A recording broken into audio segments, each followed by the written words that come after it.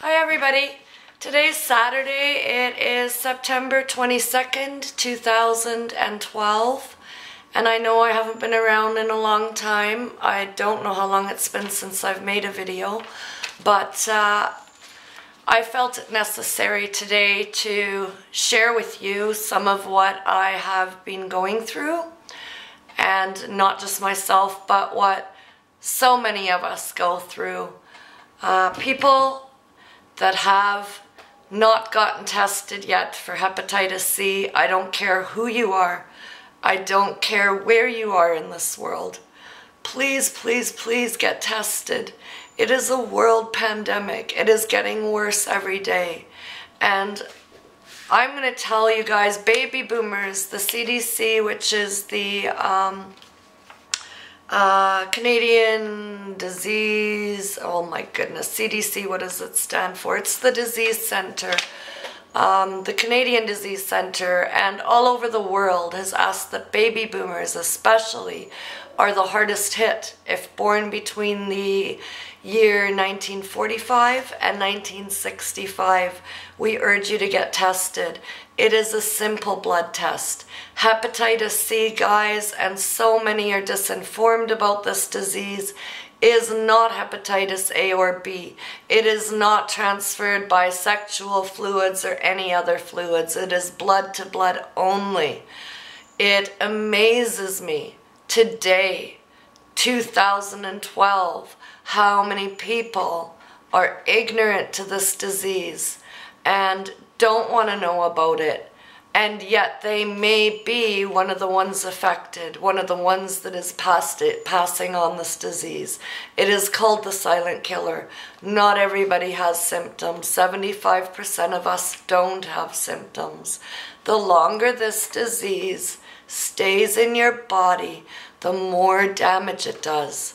Here is the truth. Here is what no one else has told you. Now, I've told you this before. Let me assure you, I have studied this extensively. One thing, if you have had or you know anyone that has had mono in the past, mono is what doctors called it. Mononucleosis is what they called it when it was still non-A, non-B hepatitis. Mono, I believe, after having done as much research as is possible, is the first sign of us getting the disease. I had mono when I was in my early 20s. I was laid off for 3 months, a 6-month total, 3 months. I thought I was better. I went window shopping. I was laid up another 3 months. I was so sick I couldn't do anything. I believe that some people experience that as the onset of this disease. If this disease were to be treated within the first year of diagnosis, you would have a 99.7% success rate, people. Kids, get tested. Tattoos, piercings, fighting, anything that has blood-to-blood transfer, nail clippers, you know, people that bite their nails and you get those little sores and you shake somebody else's hand that has a little sore on their hand. Think about it. It's spread blood to blood. Now, what I really want to talk to you about today, and it comes from my personal journey, my hepatitis C journey. I am, and everyone else I talk to online and in person on a daily basis, there is no one that's had this disease for 10, 15, 20 years that isn't affected by other diseases. It inflames every organ in your body. It lodges in your brain. It does damage as it goes. Diseases feed off one another. You can't put one disease, diabetes, cancer, hepatitis C, into a silo. As a great friend of mine, Bill Remack, would say, they are not silo diseases. They feed off one another. So what happens is, for example, what I've been able to ascertain, and I am not a doctor, but I do a lot of research, is that due to the inflammation, the daily inflammation in your body, it's triggering other cells. 80% of most cancers comes from this disease. 1/3 of type 2 diabetes comes from this disease. I am a walking example, people. I will tell you, I am 2 years post-treatment as of July. I have never gotten back the energy I once knew. I don't know if it's environmental. I don't know what it is. I've never felt the same again. I've never felt great again. I have my bad days. I have my good days like everybody else. I look good, I know.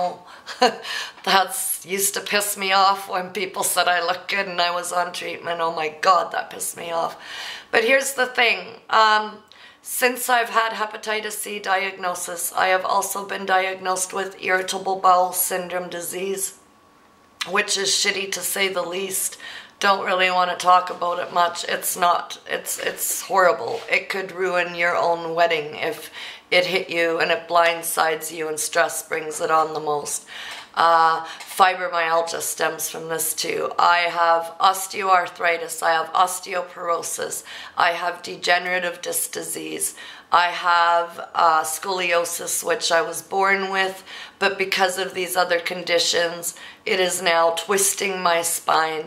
I live in constant pain, daily pain. The bones in my neck, the cartilage goes thinner and thinner and thinner with each vertebrae. The last vertebrae is like a little shard, and it pinches my nerves in my neck. I am in constant pain every day, but you get used to it. You live through it, and it becomes a part of you. Well, I finally changed doctors and went to see someone new on the advice of so many others. Over 3 months ago, I went to see my doctor. I had blood in my stool. It was obvious, it was fresh, it was there. He sent me away, didn't do a single test knowing my history. I finally went to another doctor. I have now been diagnosed with high blood pressure, and he's got me on heart medication for that. My potassium levels were really high. He seemed very concerned. I asked him why. He said, well, if they go too high, your heart just stops. It just stops. I have also been diagnosed with pre-diabetes, or borderline diabetes as they call it. They're looking at possible kidney disease. There is still blood in all of my stool samples. This doctor did a bigger run-up on me than they did when I had Hep C. I've never seen so many boxes ticked off. My white blood counts were low. Since then, they've normalized again. My potassium's gone back down. My blood sugar levels are a little better. We have to keep a close eye on it, but the worry now is colon cancer. I did have, because of the blood in my stool, I have to go in for another colonoscopy. My specialist has just gotten back from vacation. He assures me that it's a slow-growing cancer and that he doesn't think I have it due to my tests 2 years ago, and I am choosing to believe in that right now. I don't feel as though I have cancer. I knew there was something else wrong with me though. You know how you know it when you have Hep C and you just know there's something wrong but nobody can put a finger on it? It's like that. So anyway, to deal with it myself, I went out. I haven't been working. You haven't seen me around much. The website is down due to lack of funding. I haven't done any funding campaigns. I've done the odd 50-50 raffle for hepatitis C global initiatives. But basically the charity's on hold until I can find like-minded people to really jump in there and help me run it. What else? I've been working on my book, but when I got all these diagnoses, I was a walking zombie for a little while, as would be expected. And I've since taken a little bit of time off work. I have bought myself a rubber dinghy, and that is how I deal. The ocean is my peace, it's my solitude, it's where I find what we all look for every day, and that is that inner peace. It goes away out there. There are no bills, there are no worries. It's been really hard catching up on bills since both my spouse and I have taken ill. It's been a really long way back, but happiness is a choice. I have learned that, and I am choosing to be happy. And I just want you all to know, please go get tested. If you've been to the dentist, there's blood, there's the lights they touch, the cleaners don't. I've told you all this before. Look back through the videos. And please, everybody that is watching this that doesn't know about hepatitis C, it's a simple blood test. However, it is not included in your regular blood work where they run you for HIV and all those other things. It is a separate test. You do have to demand it. Sometimes, well, many times I've heard doctors send people away and say you're not at risk. Demand the test. They have to give it to you in America anyway. In the rest of the world, I don't know the policies, but if anybody has any questions, I'm all over Facebook with this. We have a hepatitis C page there. We hope to get our website running again soon. Facebook, www.facebook.com/hepcgi will get you to our hepatitis C page. If you need any help, please come see me there. And I thank you all for watching. I thank you all for following me. And I love you all. I love you so very much. I could never have gone on this journey without you. And I beg you to please get tested. Everybody get tested, get tested, get tested. The longer it's in your body, the more damage it does. The sooner you deal with it, the better off you'll be. Tell your friends this. Tell them to watch this. It's my plea to you. I love you guys and I don't want to lose any more. All right?